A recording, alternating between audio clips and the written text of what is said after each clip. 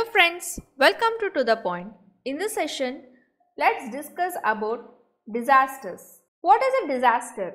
A disaster, it is a natural or man-made event that involves large-scale loss of life and property. The impact of such event, it may be different at different times. It depends on their magnitude as well as the nature of the environment they affect. Natural disasters. Natural disasters are of natural origin. They are geological or weather-related occurrences like earthquake, landslides, volcanic eruptions, fires, floods, cyclones, tsunami, etc. Natural disasters kill thousands of people, destroy their habitats as well as their property. Man-made disasters. These are exclusively of human origin. It involves man activities. Man-made disasters include explosions, war, air crashes, sinking of boats, train accidents, collapse of bridge, etc. Terrorist action of blowing up a train or building with explosives and nuclear attacks also comes under man-made disaster. Let's discuss some natural disasters. Earthquake. Earthquake, it is a sudden trembling or shaking of the earth crust. An earthquake, it is caused by shifting of rock layers under the earth's surface. During earthquake, the surface of the earth, it shifts, it shakes and moves, which in turn destroys buildings and other structures of natural habitats. How earthquake is measured? Earthquakes, they begin deep below the ground. The point where the earthquake originates, it is called focus or hypocenter of the quake. The point on the surface of the earth which is directly above the focus or hypocenter, it is known as epicenter. Seismologists are scientists who study earthquakes and they use seismograph to record and measure the motion of the ground and the location where the earthquake takes place. The magnitude, the energy released of an earthquake, it is measured by a scale called Richter scale, and the intensity of the earthquake, it is measured by Mercalli scale. Magnitude of the earthquake, it is measured by Richter scale, and intensity of the earthquake, it is measured by Mercalli scale. Destruction by earthquakes. Destruction of life and property, it results on account of construction of houses, roads, buildings, bridges and settlements in seismic zones or areas which are prone to earthquakes. Building of dams on rivers around the seismic zones. Weak and temporary houses which are not strong enough to bear the shocks. On the steep slopes, rolling and falling of objects hit the people and kill them. Cracks in the ground, it causes landslides and this in turn results in greater damage. Tsunami.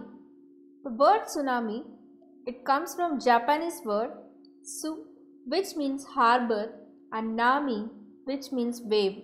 Tsunami, it takes place when the ocean floor shifts vertically.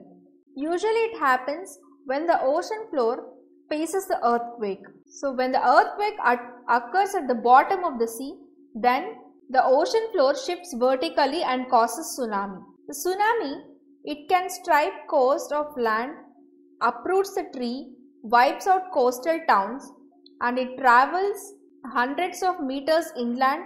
It can flood coastal towns. A tsunami can travel 700 km per hour, but in shallow water near the coast, it gets slower and the water may rise up to 50 meters. Floods. A flood occurs when water flows above and beyond its normal level or course. When this water spreads out over a floodplain, it becomes a natural disaster. Causes of floods. The natural factors which cause river floods are nature of river valleys and channels, prolonged high intensity rainfall, blocking of free flow of rivers, meandering courses of rivers, and the man-made factors that cause floods are building activity and eventual urbanization, construction of bridges and reservoirs, agricultural practices, deforestation, massive erosion along the river banks which causes large-scale land decay. Impacts of the floods. Flood, it is one of the destructive forms of natural disasters, which causes huge loss of life and property. Flooded areas, they get isolated from rest of the country. Economically and socially backward communities, they are worstly affected by the floods and they take longer time to recover and come back to their normal leading life. Drought. Drought is defined as a shortage of water and crop failure that results when the average rainfall of an area drops far below the normal level for a long time. Causes of drought. Drought is mainly attributed to climate and soil conditions as well as increasing human and livestock population. Prolonged dry spells on account of climatic variations, low moisture retention capacity of the soil, high dry temperature. The semi-arid or dry lands, they have very high day temperature during summer and this causes evaporation of soil moisture.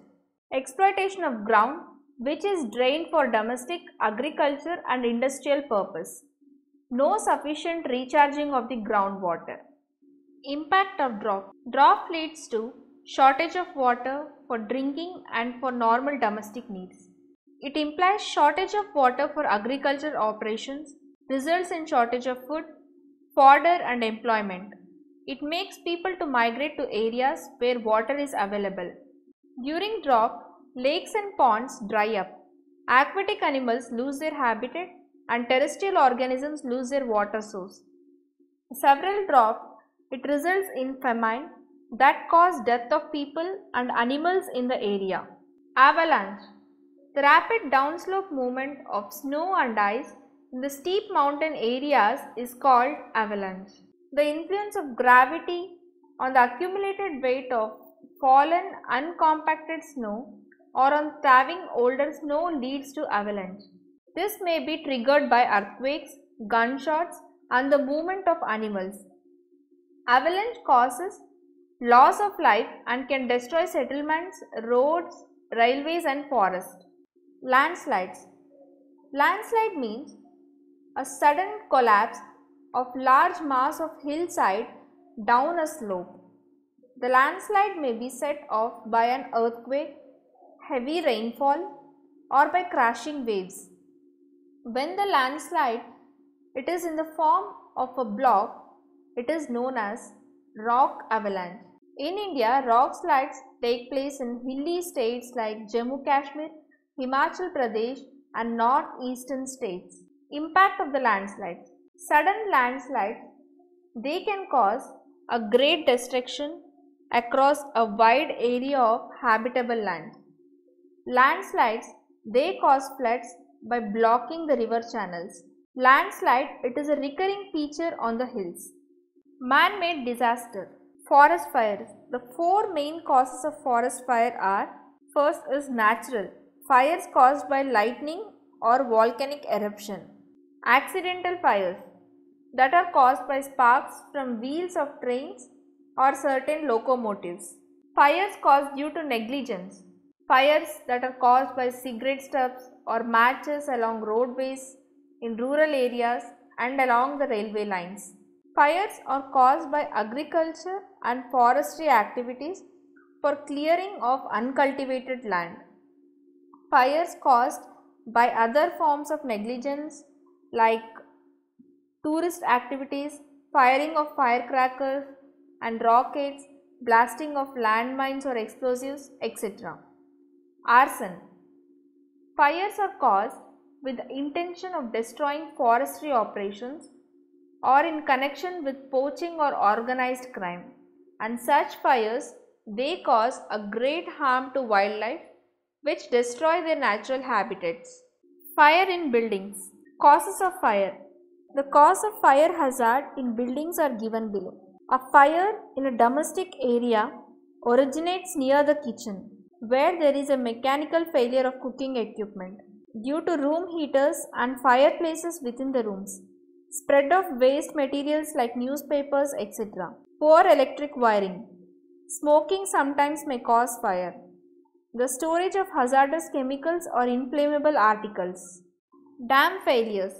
Uncontrolled flood waters It is one of the most powerful and destructive force in nature. Dams that are not designed to withstand major storms will be destroyed by the floods. In order to protect lives and property downstream, the dam should be constructed to handle an appropriate percentage of the probable maximum flood.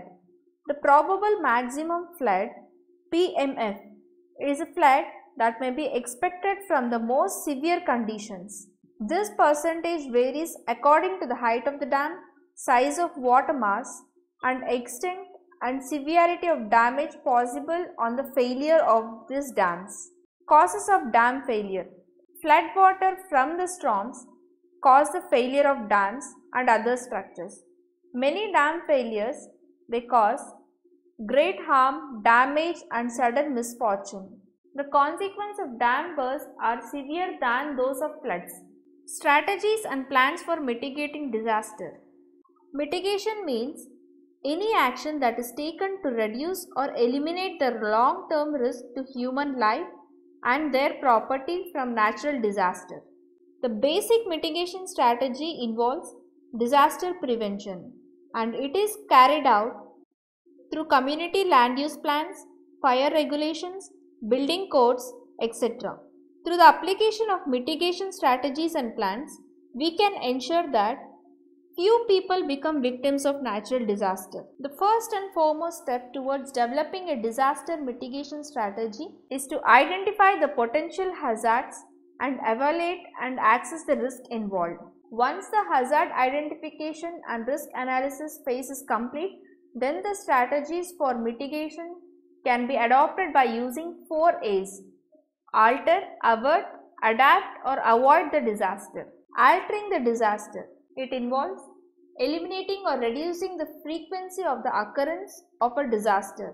Averting the disaster. It involves redirecting the impact way from vulnerable location by using structural devices or land treatment, and which shield people and development from harm. Adapting to the disaster. It includes modifying structures and altering design standards of the construction. Predefined disasters like high winds, earthquakes and landslides, they require special building standards and construction practices in order to reduce the vulnerability to damage. Avoiding the hazard. It can be done by keeping people away from the hazard area or limiting development in a risk area. Degree of varying disaster is different for different mitigation strategies, and let's discuss few of them. Natural disaster. Natural disasters, they cannot be prevented, but we can prepare ourselves to face its onslaught by the following mitigation measures. Earthquake.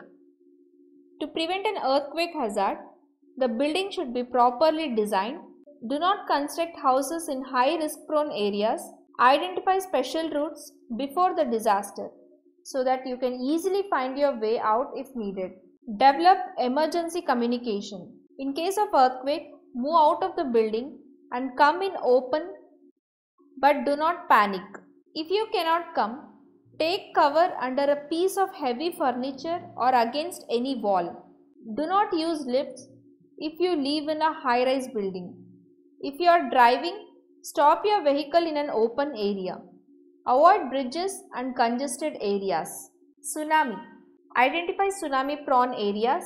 In that prone areas, people should be aware of height of their locations above the sea level and the distance of their location from the coast. Evacuation route should be planned before to avoid the situation. If a disaster like tsunami occurs, the following precautions should be taken. When tsunami warning is sounded, the whole family along with the cattle and pets should move out to a safer place, and those staying on the ground floor should move to upper floors of the multi-story buildings. Disaster supply kit should be carried along in case of emergency. Stay away from rivers and streams that lead to oceans other than low-lying coastal areas. Use a local radio or TV channel for up-to-date information and any instruction from the authorities. Floods. The flood mitigation measures are given below. delay the surface runoff resulting from the high intensity rainfall to the rivers, and this can be achieved by large scale reforestation and afforestation in the hilly catchment areas of these rivers.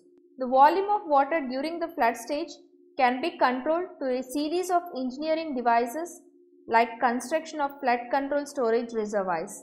The Damodar Valley Corporation constructed 4 major dams and reservoirs on the Damodar River and its tributaries in order to control floods. Flood diversion system divert flood water to low-lying areas. Embankments, dikes and flood walls are used to confine the flood water within the valley. Drought. Forewarning, it is not possible in case of droughts, but computer-based study of the climatic conditions, they may provide some idea or pattern of precipitation in the following year. The usual practice in India to combat drought, it is to provide relief measures to drought affected people.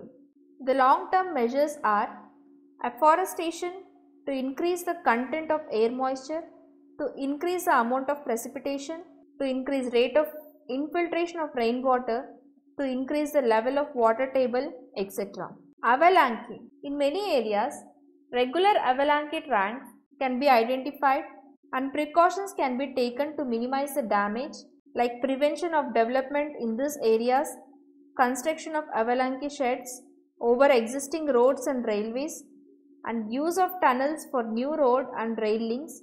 Avalanches cause danger when their path cannot be predicted and are major hazard for skiers and mountaineers. Landslides. The long-term measures to control landslide is to undertake afforestation by planting trees which retain humus covered on the soil. Construction of building on the steep slope should be avoided. The cutting of the hill below a colony should not be allowed. Existing natural vegetations like forest and natural grasses on the hilltop should be preserved. Mining, extensive clearing of lands for factories and houses has to be checked. Man-made disaster. Forest fires. Shifting cultivation should be banned. Burning a piece of land in and around the forest should be monitored. People must not throw cigarette butts. Sign of fire in the forest should be reported to the concerned authorities. Dead wood and dry leaves from the area should be removed. By combining satellite-derived vegetation data, topographic maps, weather data and ecological knowledge, can construct digital landscapes. Dam failures. Before building the dam, the government should make a feasible study of the project. When the water in the dam reaches the danger level, prospective people must be prepared to leave the danger zone. Fires in buildings. Don't keep highly inflammable liquids in the premises. When you leave the premises, put off the electrical and gas appliances. Keep fire extinguisher in a convenient place in the building. Disaster management. Disaster management refers to practicing of various management arrangements that are capable of encompassing different kinds of disaster. The 4 basic elements of disaster management are preparedness, response, rehabilitation and prevention. Preparedness. Following steps are suggested to be prepared for the occurrence of a disaster. A set of warning system, it should be planned so that people are warned before the disaster takes place. The people must be educated to cope with a disaster. That means they should be taught to keep a survival kit.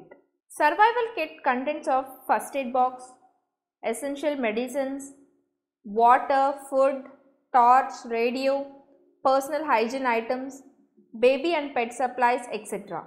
Thinking on practical side, mock drill training and practice should be undertaken. Response. The following measures can be undertaken in case of disaster. People should be informed about the disaster in time to avoid its serious consequence. Emergency contact and operation center should be opened. Help the injured and the needy. Involve local people at all levels of activities. Temporary shelter should be provided. Medical camps, rescue teams should be deployed to look for those who are missing. Rehabilitation. The following recovery and rehabilitation measures can be undertaken. Essential service like providing drinking water, transport, electricity, etc. should be restored. The people should be taught how to follow health and safety measures. The victims should be provided with temporary accommodation, financial assistance and employment opportunities. Those who have lost their family members should be consoled. If there is a danger of epidemics, vaccination program should be undertaken. Prevention. The following steps to prevent and minimize the impact of future disasters should be undertaken. The land use has to be planned as to reduce the loss of life and property. Buildings should not be constructed in risk zones. Mobilizing support of different coordinating agencies. All buildings should be earthquake and landslide resistant. The local community should be involved in making and implementing safety norms. Construction of buildings. While constructing a building, certain features has to be checked, like location of building, safe building plans, construction with standard material and good workmanship if necessary. There should be provision for fire safety. Buildings should be constructed in the cyclone prone areas. Circular or polygonal plans should be made. Here are certain norms that should be followed while constructing building. Legal norms to allow structures that can withstand and impact earthquakes, cyclones, etc. People not to reside around factories that deal in hazardous material.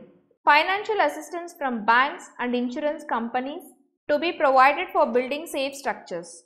Adequate training should be provided to the professionals who are involved in disaster management. Seismic shocks. A legal framework should be prepared to enable the people to build such a structure which is capable of withstanding impact of seismic shocks during the earthquakes. Land use planning should be properly made so that the human activities in hazard-prone areas should be controlled to avoid fatalities and loss. Firm soil is always better to choose as the site of construction of earthquake-resistant buildings. Buildings should be supported by strong iron pillars and beams so that they could withstand the earthquake shocks. The first requirement of a building, if it is to be earthquake resistant, is that it should have a rectangular plan. That's all for the session. Thank you.